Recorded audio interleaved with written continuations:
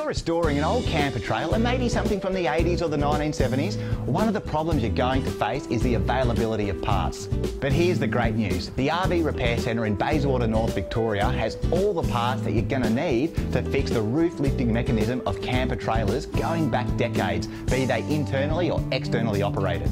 Now, they stock these parts for camper trailers that just aren't manufactured anymore. Old Millards, Viscounts, say you've got a Jaycos Songbird from the 1970s. If you need to fix that roof lifting mechanism, this is the place to come.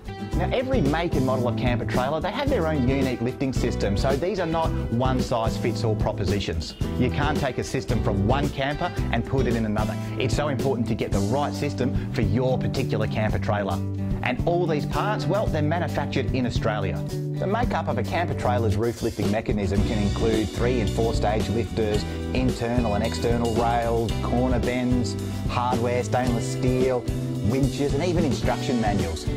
Whatever you need to get that roof up on your old camper trailer, these guys have it. So make sure you check out the website. You can order the parts you need online. And look, if you're not confident doing the job yourself, most RV repairers around the country should be able to help you out.